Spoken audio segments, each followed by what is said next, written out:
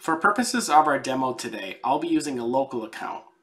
However, the easiest way is to definitely click on Sign in with Microsoft if you have a Microsoft account.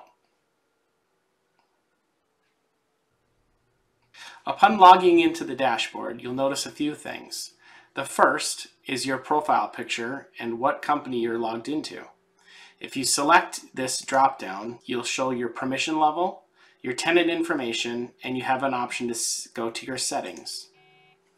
Under settings, you have the ability to set up your My Profile. You can set up the notifications that you want to receive as a user for both in-app, which will show up under this menu here, or that come to you through email.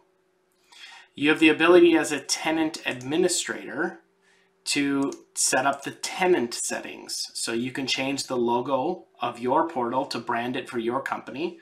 You can change your color scheme so that the colors on all the menus and buttons change to match your color scheme. And if you have any additional domains, you'll have the ability to claim those domains as a tenant administrator.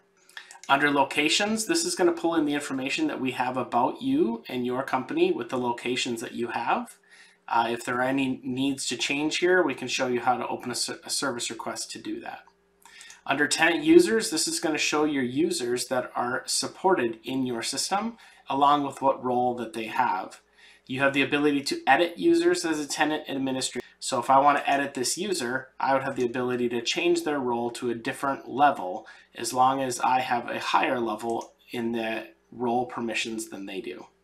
Under Manage Requests, you'll be able to see any users that have requested access to your portal. And under Integrations, you'll be able to access the integrations like the Microsoft integration in order to set up your Microsoft Office 365 integration to the marketplace. From the top dashboard, you will have two cards. The first is an account team that pulls in your account team.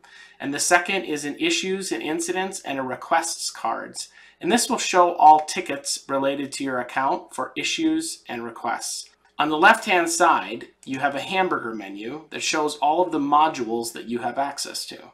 On the main dashboard page, you have the ability to edit your dashboard to your liking. Today there are just 3 cards available, but there'll be more cards added continuously as the portal develops. You can move them around however you'd like. When done, click Done Editing.